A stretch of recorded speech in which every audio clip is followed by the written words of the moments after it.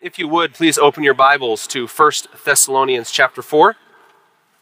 We'll be back in our study of 1 Thessalonians today, and I am really excited to be able to jump into God's Word with you in this portion of Scripture. However, if it is your first Sunday with us, this will be a unique time to study with us because we're in a transition point in the book that's very interesting. You remember we've been studying this wonderful church, a church, as you know, that is as healthy as any church we have in the New Testament. In fact, if you were to study all of Paul's writings, all of his letters, all of his missionary journeys, there's two churches he speaks about the highest, and that is the church in Philippi and the church in Thessalonica. We might say that he has more good things to say and he's more encouraged about them than any other churches we find in the New Testament. And when we find this church in 1 Thessalonians, you remember they're probably around 6 months old. This is a young, new work, a church planted by God some 6 months prior to Paul writing them from Corinth. And when Paul writes this letter to them in response to Timothy coming and giving him a report, what we find is this church is not just doing okay. This church is thriving. They are striving. They are growing. And it's not just that they're doing good in easy circumstances. This church is suffering. It is difficult to be a Christian in Thessalonica. We spent 2 chapters studying their incredible responses to living for Christ when it costs them. This church is about as healthy as it gets. And so when you run into chapter 4, verse 1, and he says, "Finally then, brethren, we request and exhort you in the Lord Jesus," what he says next is a little bit arresting. I think all of us might wonder a bit, after spending 3 chapters, and in here, we have spent some 17 weeks in the first 3 chapters, when he moves into exhort them and encourage them, I don't know if the top of our list would have been that he was going to give them strong exhortations about sexual purity. It catches you off guard a bit in chapter 4, verses 1 to 8, when you think of all we've been hearing about the health of this church. And here's what's amazing. Sometimes we come to 1 Thessalonians 4, which is an entire discussion about the danger of sexual immorality. And we kind of relegate this passage to personal discipleship. We kind of put it in the realm of those that are really struggling. You know what? We'll go to 1 Thessalonians 4 when you're having a really hard time in your life with personal purity. But do you know that he doesn't write to them because they're struggling? He actually writes to them in light of the fact they're being pure. This isn't a message to the struggling. This is a message to the striving.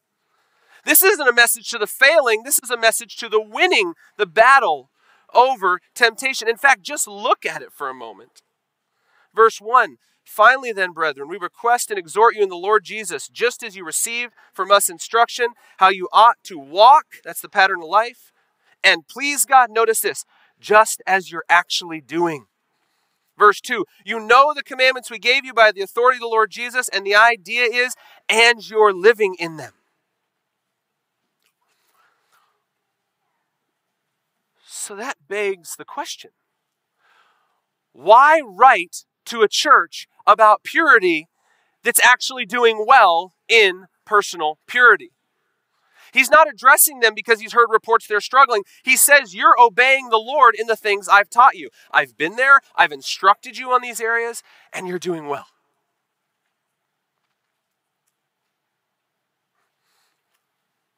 It's very interesting. Paul was so concerned that these types of truths be brought before the church on a regular basis. If you look at chapter 5, just turn over there really quickly. He says in 5:27 that he wants these topics, even the topic of sexual purity, he wants it, notice chapter 5, verse 27, "I adjure you by the Lord to have this letter read to all the brethren." The idea is regularly bringing this topic before the people. Paul wanted it read often. What is Paul indicating to us today, Cornerstone Bible Church, when he decides to take a discussion about sexual purity and address a church that there's no indication that they're struggling in this area on the whole? Why do that? Because Paul knows this reality, that this area of personal purity is not an area that we ever graduate from. It's not an area that, as if you grow and you excel and you strive and you hit this idea of arrival, that I no longer need to worry about my personal purity. I mean, sometimes we talk about it like this, don't we? We say, well, we'll go to 1 Thessalonians 4 and let's have an exhortation time to the men. But the ladies, you guys are okay. You don't need to worry about 1 Thess 4. Nope.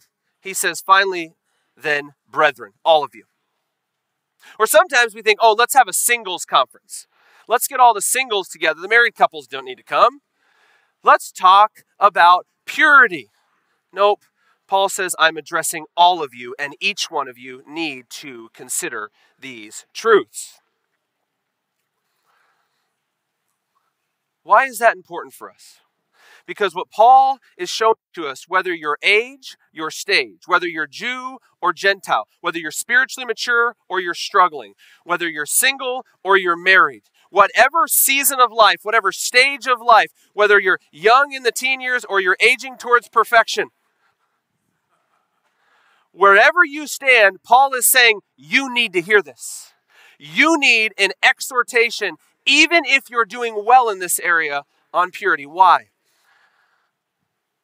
Because this is one of those areas that no matter how much you study it, no matter how much you swim in the depths of the passages of these truths, it is one area, if you let your guard down, Satan is ready to exploit you. Do we have to look in the Old Testament? David let his guard down. It took him down. How about Solomon? There's a lot to learn from him. You know, it's interesting when you think about Solomon in light of Paul's exhortation to us. Solomon wrote these words to his boys in Proverbs 7, 24-27. Just listen to him. Now therefore, my sons, listen to me. So he's talking to Rehoboam and whatever other sons are there. Pay attention to the words of my mouth. Do not let your heart turn aside from their ways. Do not stray from their paths. Here's the reason why. For many are the victims she has cast down. Many have fallen into great sexual sin, and numerous are her slain. Every time I read that verse, I don't want it to say many.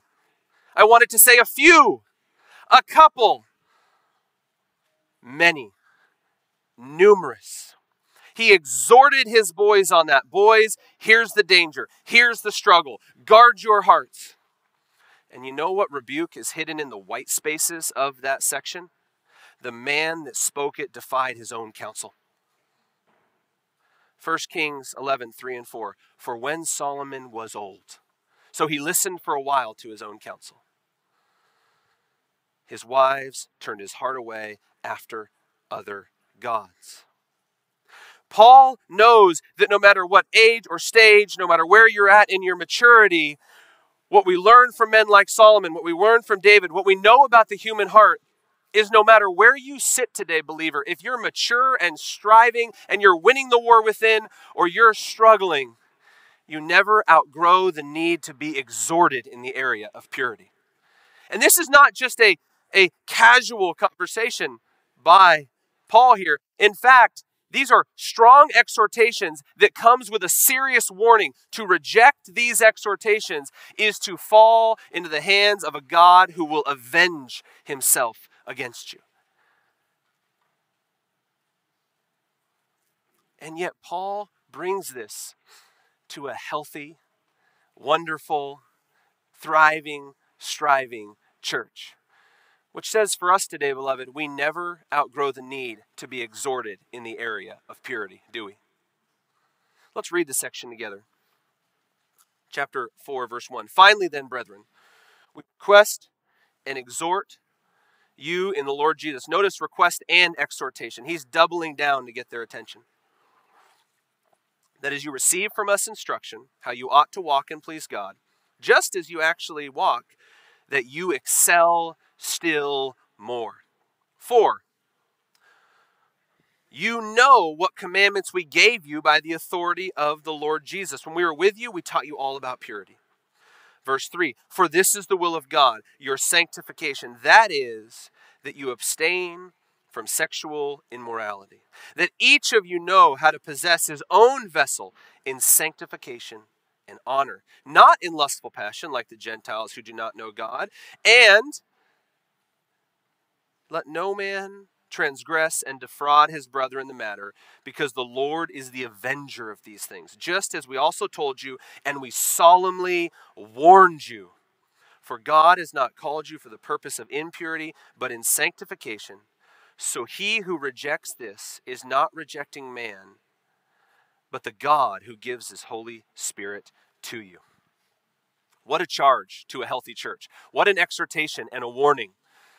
There's no way we'll be able to cover all 8 verses today, but we're going to cover some of it today, and I think it'll be helpful this week and next week. And so if you want to know how we're going to frame up verses 1 to 8, it's going to basically be a simple outline, and I hope you can track with it, because my goal is, in your battle against temptations, you can take these truths right with you into your fight. So here it is. Here's our outline if you're taking notes.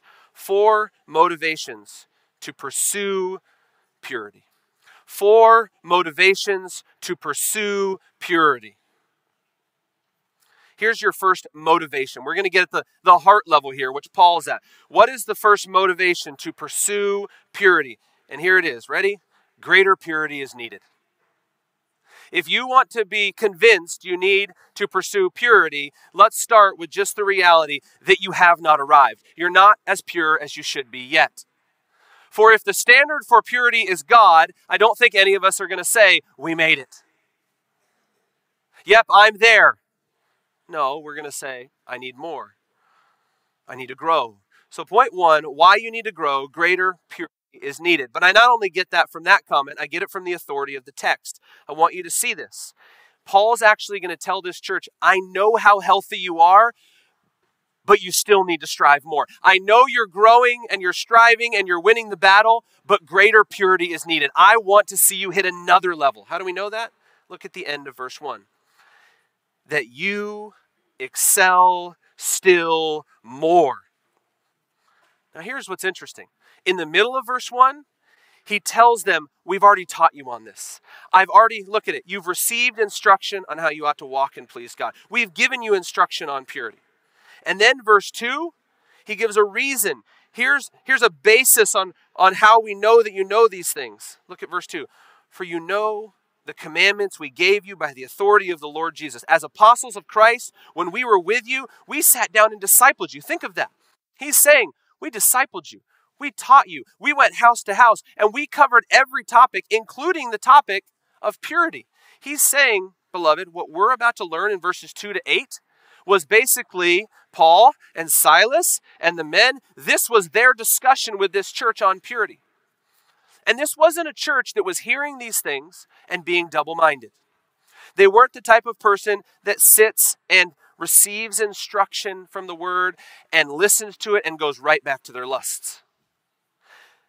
These were a group of people that were winning the battle. Look at the middle of verse 1. Just as you ought to walk and please God. So walk is a pattern of life. Please God is motivations. Not only are you walking in obedience, your motives are to do it because you love God and his glory. And he says, just as you actually are already doing this, I want you to excel still more. Excel still more is an interesting concept there that he gives, because it has the idea to have an overabundance of something, to have more than you need. It's even used to describe like having a basket of fruit. You filled the basket of fruit up to its brim. You can't put any more in there, and you have an overabundance of what you need. It's falling out. It's more than you need. That word is then pulled into areas of life where you may see, I have all that I need. He's saying, yeah, but you need more. So if you come here today and you say, I'm winning the battle against sexual impurity. I'm fighting and I'm winning the war within. He's saying, yeah, but it's not enough because you haven't reached God status yet. You still need to excel. I want you to have an overabundance of purity. And I'm sure nobody in here is saying today, well, I already have an overabundance of purity. He's saying you need to excel beyond where you're at in personal purity. And he says you do that by, look in the middle of verse 1, walking and pleasing God. You know, this idea of pleasing God, you know, when we start talking about strong exhortations to please God, to live a sexually pure life, when he says pleasing God, he's getting at the idea of motivations. Believers don't strive to obey God, to live a more pure life, to excel more so they can come before God and present themselves having some righteousness that makes them acceptable. When he says you do this in a way that pleases God, he's saying you know that God has saved you. You put your faith in Christ, died and risen and ascended to the right hand of the Father. You are forgiven. But because you love God so much and you love his glory so much and you're so grateful that he saved you, when he says he wants more from you, you say, okay, what do you want me to do? I want to honor you more. I want to please you. Well, beloved, here today, God's telling us no matter where you're at in your victory over sinful impurities, no matter how many years you've strived to win the battle, no matter how many battles you have behind you where you've won the war within, he says, I want you more pure because it pleases God. And you think this is hard for us in America?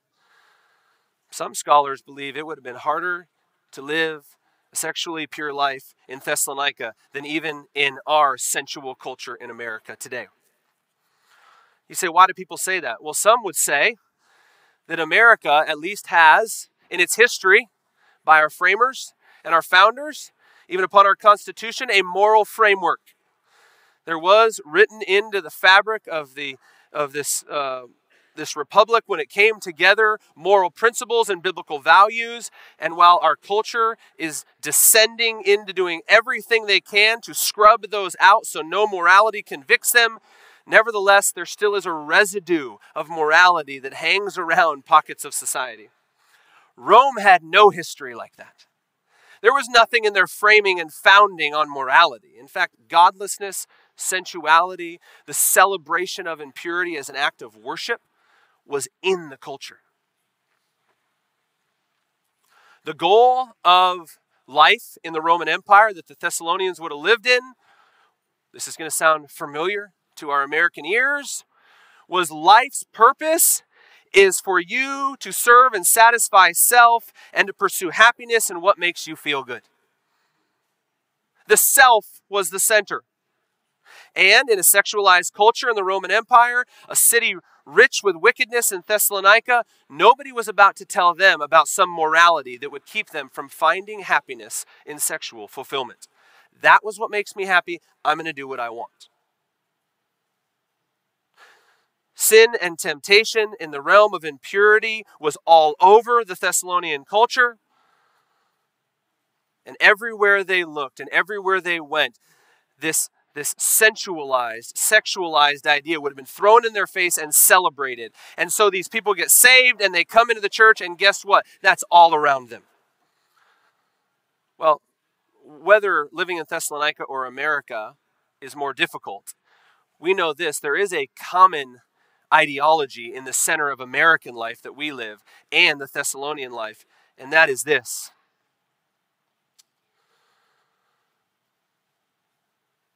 That our society teaches that you should do whatever makes you happy. And anything that's a threat to your happiness and your self-fulfillment is therefore keeping you what you were made to do. And if sexual fulfillment outside the boundaries of what God says, outside of marriage, makes you happy, well, guess what? No Christian, no culture, no moral norm is going to keep me from getting what makes me happy.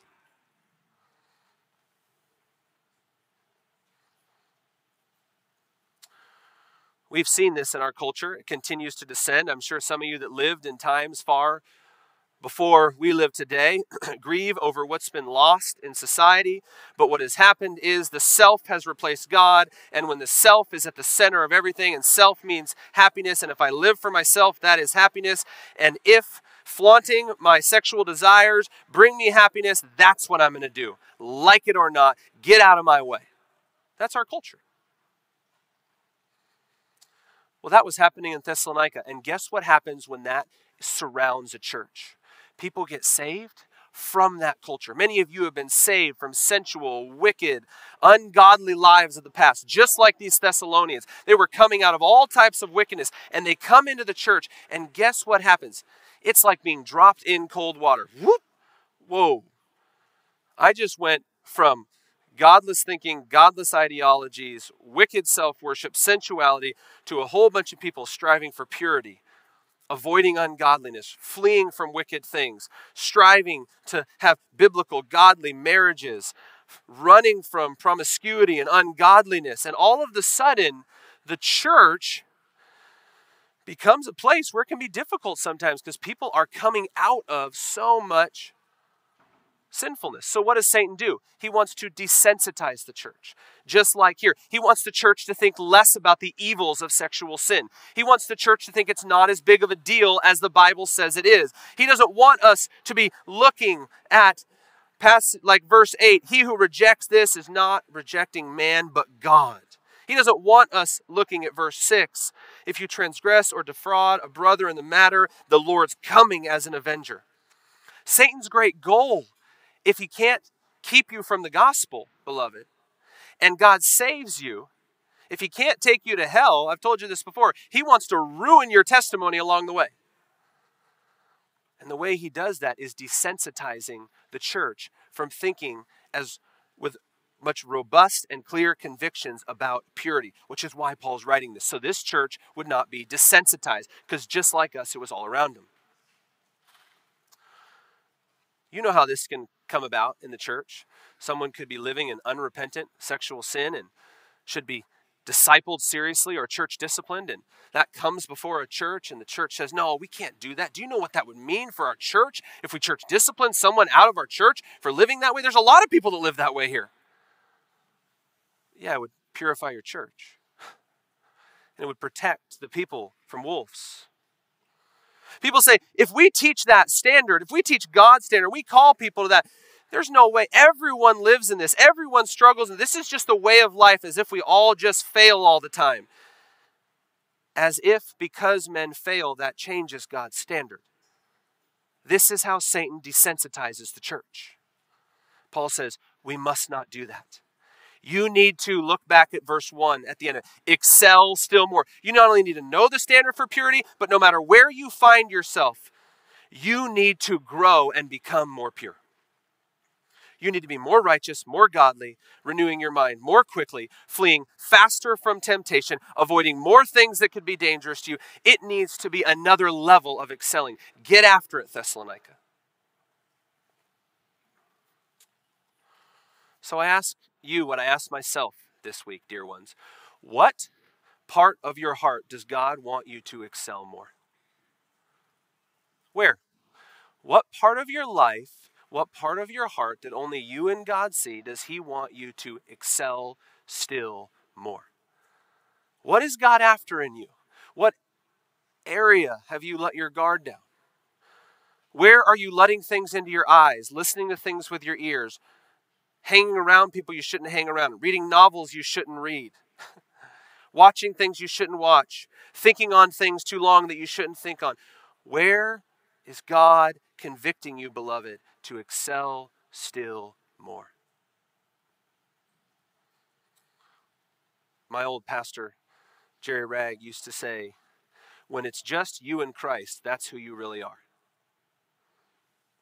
So when it's just you and Christ, where does God want more purity? Brothers, where does God want you to grow? Where does he want you to excel? What context does he want you to be more sober-minded and alert about its dangers?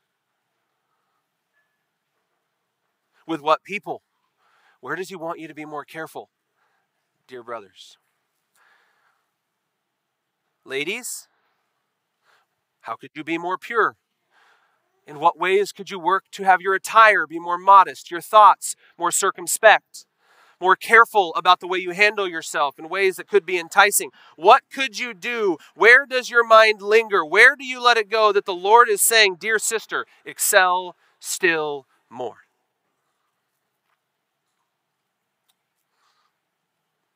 You know, I was thinking about this week in my own life. I've been a follower of Christ 16 years. I've been in some kind of hanging around formal ministry context for over a decade. I've taught on purity. I've taught multiple series on purity. I've been taught well on purity. I've read books on purity. I'm teaching on purity today. I've taught through the Proverbs on purity, and I've been exhorted on purity.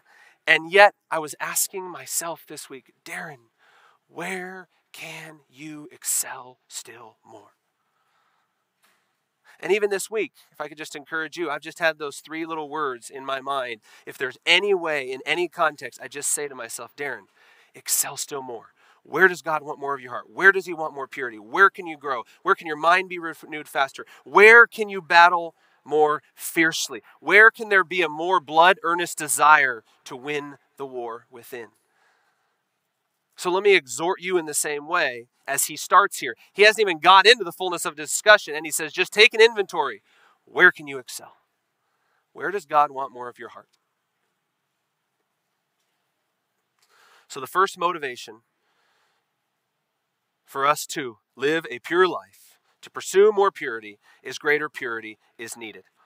Second motivation, that's the first, greater purity is needed. Second motivation to pursue a pure life is this, and it's very simple, and it comes right from the text again. It's God's will for you. It is God's will for your life that you live a sexually pure life. Where do we get that? It comes right from the text. Look at verse 3. For this is the will of God. And when biblical authors say this is the will of God for something, they're calling us to pay attention for a moment. They're about to put something before us that declares to us in a very precise way what God wants from us. Notice it. This is our second point, our second motivation. It's God's will for you. This is the will of God, your sanctification, that you abstain from sexual immorality, and that each of you know how to possess his own vessel in sanctification and honor.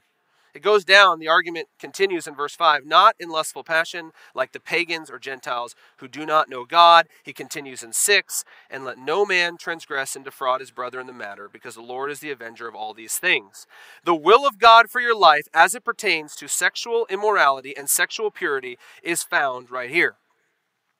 Now let's think about the will of God for a second, because it's important.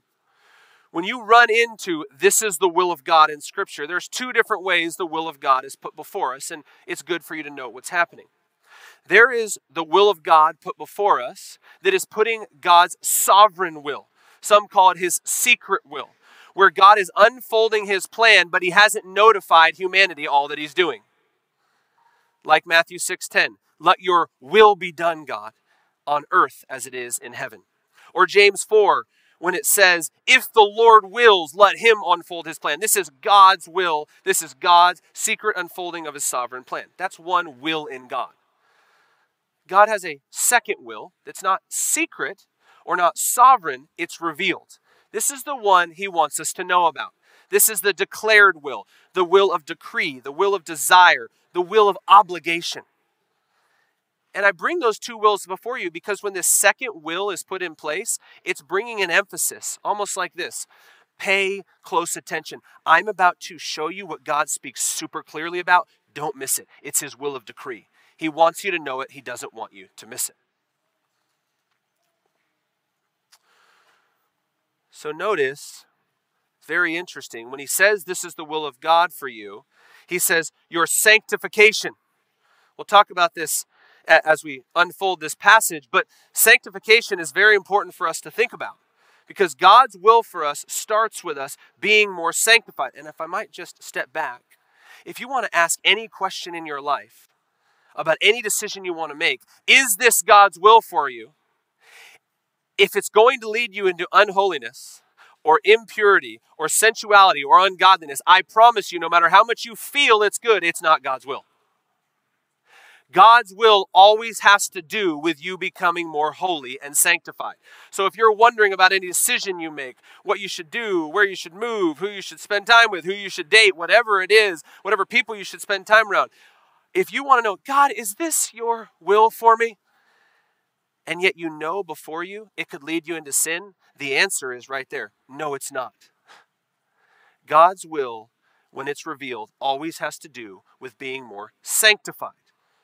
So let's talk about that word sanctification for a second. If you look at it there in the text, this is the will of God, your sanctification. The root word there of sanctification is where we get our word holiness, agios. And it's interesting, the idea of sanctification, I encourage you to go read back in passages like Leviticus 19 to 21. If you get some free time in your Bible study this week, do some devotional reading back there. You will find this reoccurring statement that God says, be holy or be sanctified as I am holy. Literally, holiness and sanctification is to be like God. It's to be utterly separate from sin. So the call of sanctification is not compare yourself to the person next to you. It's not go be sanctified and work on this based on your previous performance. It is compare how you're doing to who God is in that area.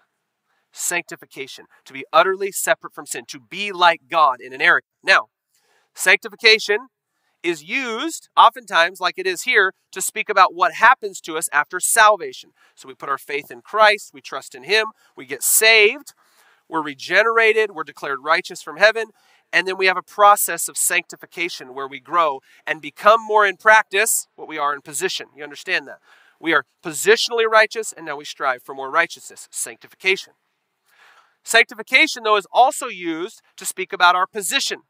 Like 1 Corinthians 6:10, it says you have been sanctified. Literally, in salvation, God set you apart from sin and now views you as holy because of His Son. This passage is speaking of the progress of sanctification. How do we know that? Well, look at the text.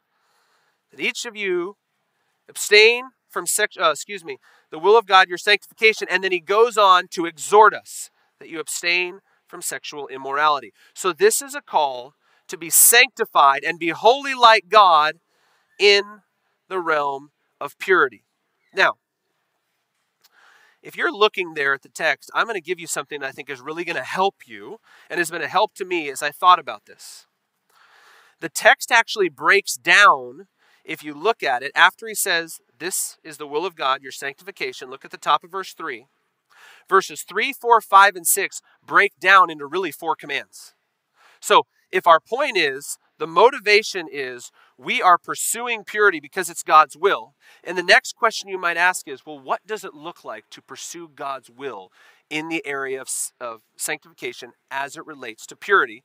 I'm glad you asked, because Paul gives us 4 commands. You notice them, they're right there in the text. He's going to give us 2 things to do and 2 things to avoid. So if you say, what is God's will for my purity? Here's 2 things you do and 2 things you avoid. I want you to see this in the text. Notice, verse 3, look at it closely. This is the will of God, your sanctification. And then he says, here's 2 things you need to do, 2 commands. Abstain, there's the first one, from sexual immorality.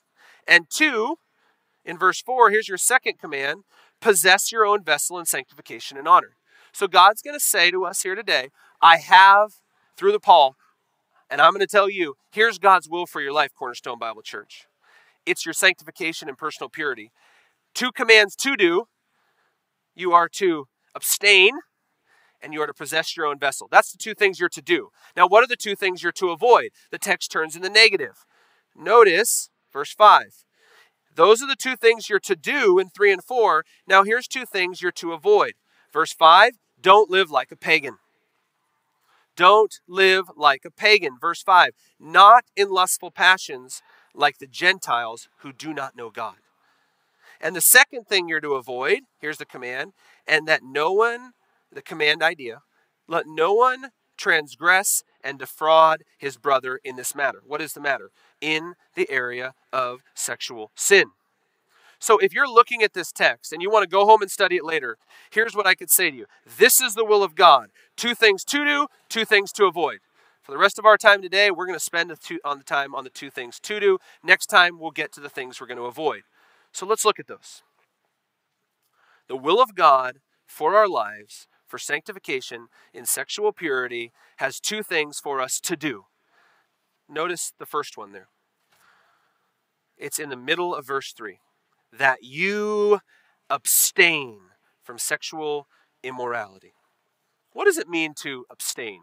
Probably want to understand this and think about it because it has to do with God's will for our life when it comes to the area of purity. Well, abstaining is an interesting word group and an interesting idea because it has the idea of keeping your distance from something. So its first and most basic premise is if you're going to live a sexually pure life, then you need to watch your proximity and keep your distance, abstain, stay away from that which could lead you to sin.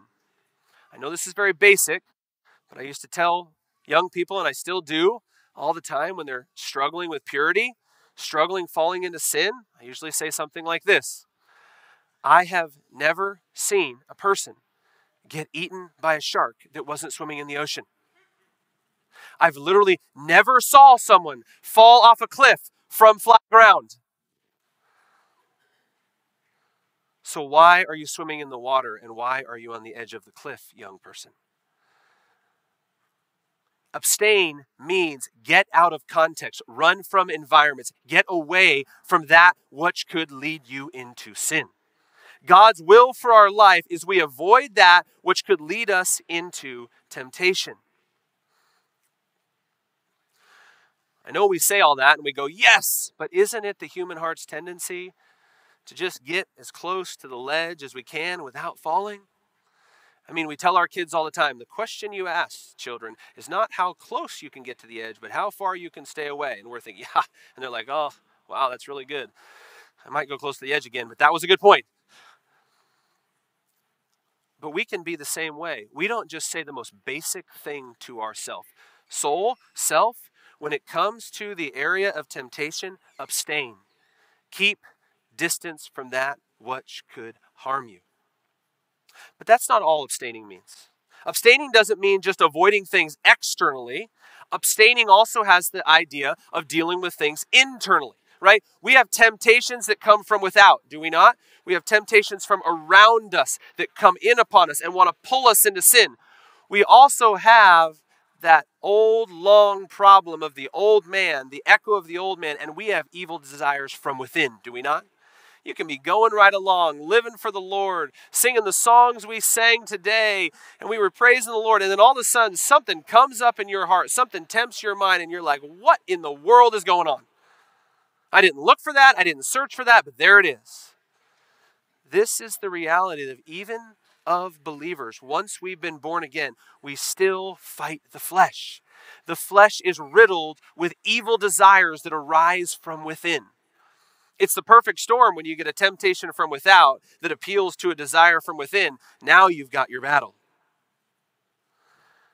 Abstaining also has the idea of winning the war within. Listen to 1 Peter 2:11, same word. Abstain from fleshly lusts which wage war against your soul. You've got these inner terrorists, some have called it, who are waging war against you, and their location, their battleground, their bunker is in your heart.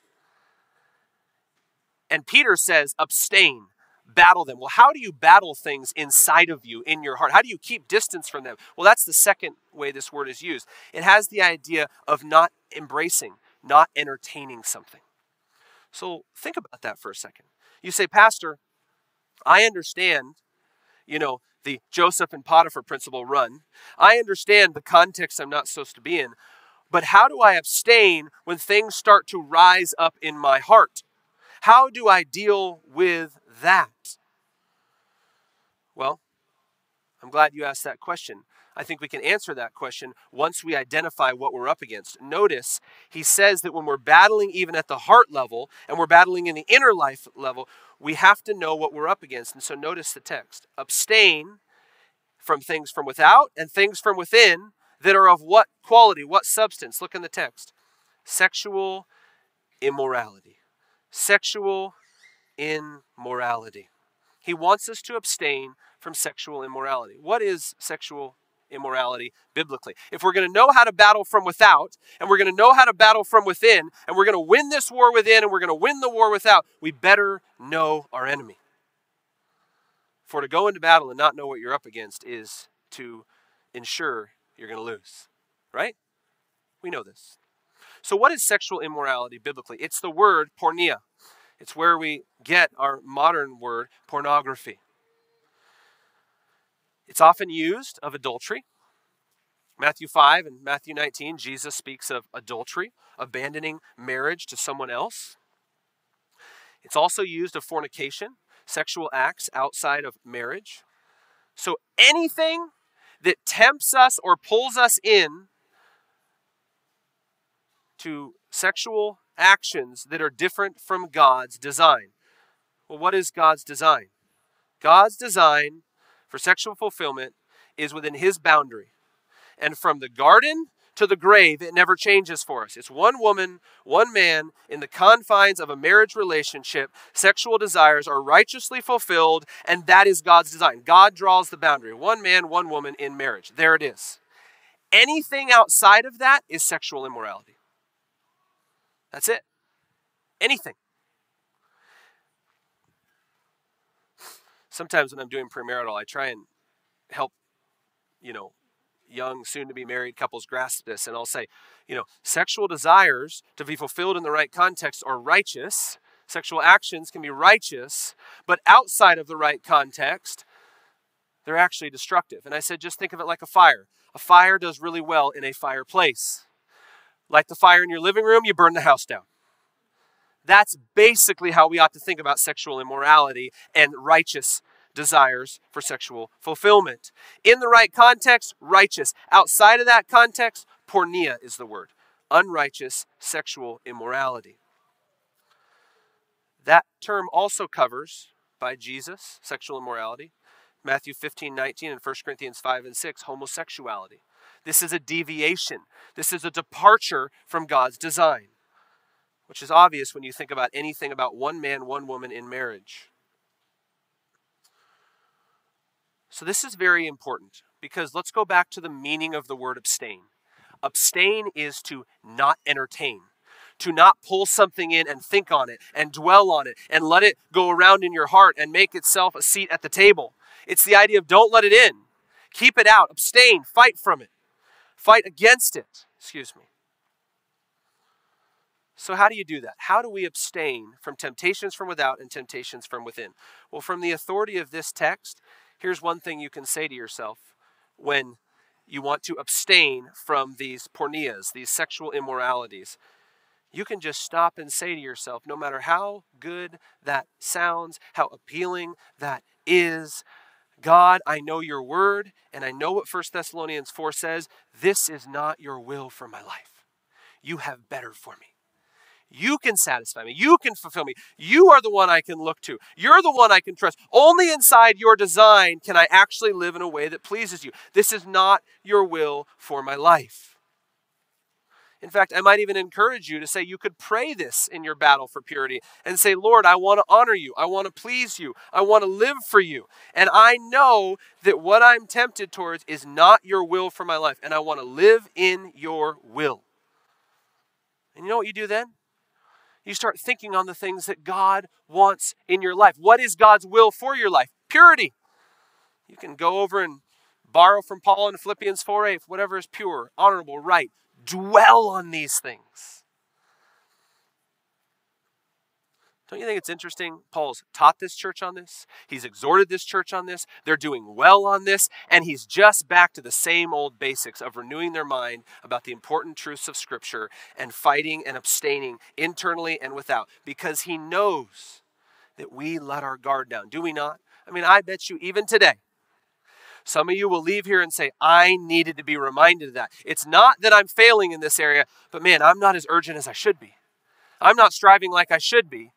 I'm not excelling still more. I'm not examining every area of potential temptation, targeting it as a deviation anytime it's outside of God's design and running from it, fleeing from it, renewing my mind.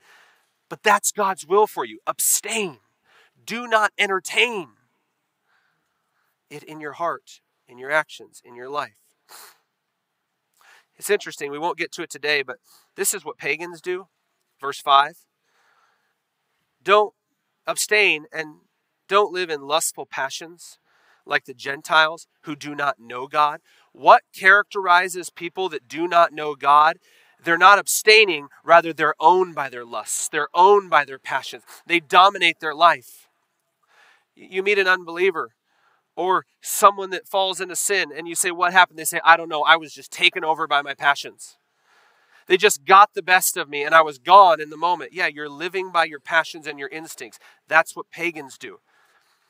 And people that know God have those same temptations, but they are taking those captive to the truth of God's word and abstaining from them and fighting them and living a sanctified, righteous life because they love God, they love His glory, and they say, this is not your will for me. I must resist this because it honors you.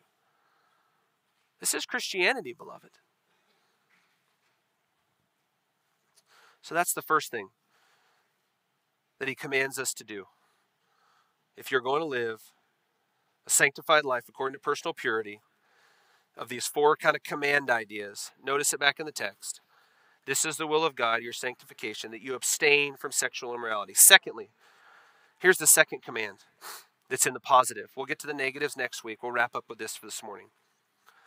That each of you know how to possess his own vessel in sanctification and honor. You could just write, I need to know how to possess my vessel.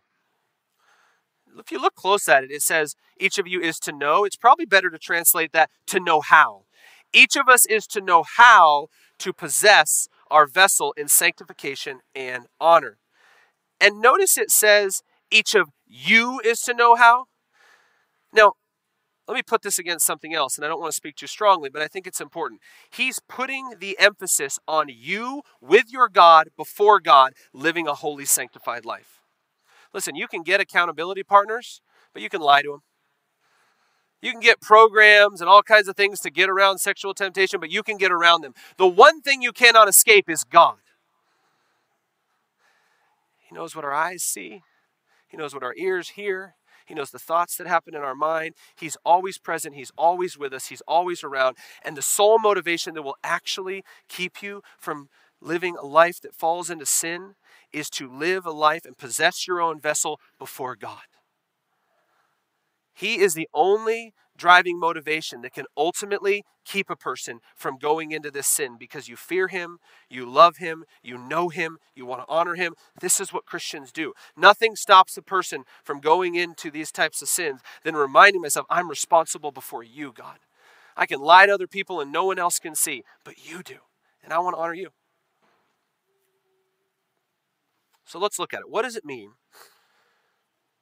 to live in the will of God and possess your own vessel, to know how to do it in sanctification and honor? Well, possess here is the idea to have mastery over something, to have something given to you and to give good oversight to it. So that's the word for possess, to have something given to you and to possess it and own it and have mastery over it. So what are you to have mastery over, dear ones? Well, look at the text. You're to have mastery over your vessels. Vessels is a word that can be used of tools or instruments. It's also a really great way God uses to describe how He made us. Romans 9:21 and 22. 2 Timothy 2:20 and 21. Vessels were made for honor, fashioned by God, images of God, image bearers of God, made by Him to be used for His glory. So this is both body and soul. So to live a pure life and in the will of God, you're to know how to possess, have ownership over your vessel, your body. God didn't make us image bearers of Himself so we would use our body, our vessels on self. He made us and fashioned us so that our bodies and our souls and our minds would be used for His glory. So the idea is this. Every part of you was created by God. Think about that. Everything that is about you that makes up who you are, from your toes to your eyeballs, were created by God. To possess your vessel is to say, I have mastery and control by the Spirit, under the Word, of every part of what has been fashioned by God for His glory. There's no part of me that's living in impurity. There's no part of me that's running after these things. All of me is under control of God's word and God's spirit. I know how to possess this vessel God has made me. He's fashioned me into a vessel of humanity with a soul and this body, and it's to be it's to be funneled through with a purpose to be pure and holy, the absence of sensuality. Full mastery. By the Spirit's power, we don't do this on our own. You can't do this on your own. This is the Spirit's work as we obey His word. But when you think about it that way, it's kind of convicting, right? When you think about every single area of your life, everything God has fashioned in His beautiful glory, making you an image bearer, making you in His perfect likeness, putting us on earth, all of you is to be pure. No wonder He says, excel still more. Purity. Certainly we don't live this perfectly. We struggle in this. Repentance and confession are obviously a common thing, but that even means we're considering where we're deviating and getting our vessel back under control as we take it to the Word. So what's the realm that we need to have full control and authority over our body, our vessel? We'll look at it. He says there's two realms actually. In sanctification, look back in the verse there at the end of 4, and honor. In sanctification and honor. Sanctification there means a devotion. An unbeliever uses their vessel for impure things. You now use your vessel for pure things. It's sanctified and set apart from sin. And then honor. Honor. Wow, don't we need the word honor in our day? What a lost word. Nobility, dignity, something that's highly valued. Our culture is full of filth and shame and sinfulness, and we are to possess our body in honor. It's the word used of Christ in 1 Peter 2:7. So to dishonor something is not to give it proper respect. That's what the word means, to dishonor. To honor something is to hold it up and esteem it highly. So God has created you, and every aspect of you is to be dignified. It's to be honorable. It's to be virtuous. You are to be living with your bodies in purity, with honor.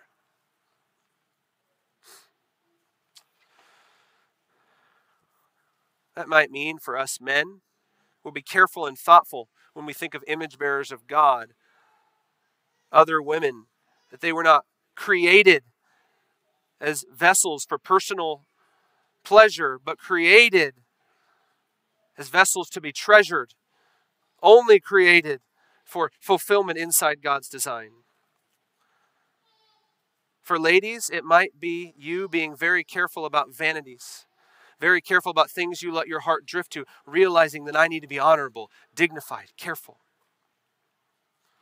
So that's what he says to do. He says you are to possess your vessel in sanctification and honor. So our time's gone. Next time we're going to cover some more. And what's interesting about next time is we'll get into the negatives and then a massive warning. And there's a lot to consider on why a strong believer needs to be warned. We'll talk about that. There's a lot to think about why he gives such strong exhortations to believers not to defraud each other, and that he warns that God's wrath could come upon someone that professes Christ, that lives this way. There's a lot to discover. But for today, let's just review what we covered. 4 motivations for a pure life. The first, greater purity is needed. The second, it's God's will for you, that you abstain from sexual sin positively, and you possess your body in sanctification and honor. So I thought I'd do this, Cornerstone. We'll wrap up with this. I'm going to read verse 1 because I see Cornerstone Bible Church all over verse 1. You're doing well. You're striving. But let me just conclude by rereading the verse to you and exhorting you with it, and then we'll pray, because that's what this church would have been thinking. Man, Paul, you are bringing it to us. Let's remind ourselves of the good work that God has been doing in us, and yet let's excel still more. So let's close with this. Verse 1. Finally then, brethren of Cornerstone, I request and exhort you in the Lord Jesus that as you've received biblical instruction on how to walk and please God just as you actually are, excel still more, beloved. Let's keep growing in purity. Amen.